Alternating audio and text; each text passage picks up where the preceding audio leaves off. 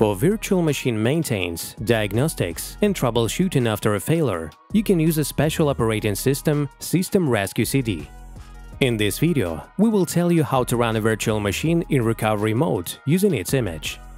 To enable recovery mode, enter the Virtual Machine section and select the Recovery Mode menu item. Confirm the activation of the mode in the Model window. The platform will reboot the virtual machine to enter recovery mode. After the reboot, connect to the virtual machine via VNC or SPICE. The virtual machine interface opens in the adjacent browser tab. Select the SystemRescueCD boot mode and perform the necessary actions to restore the VM. See the official documentation of the operating system for more information on how to use SystemRescueCD. The recovery mode is not automatically deactivated. It will be active even after rebooting the virtual machine. To exit the mode, select Recovery Mode again from the Virtual Machine menu. Confirm the exit from mode in the Model window. The platform will reboot the virtual machine to exit the mode.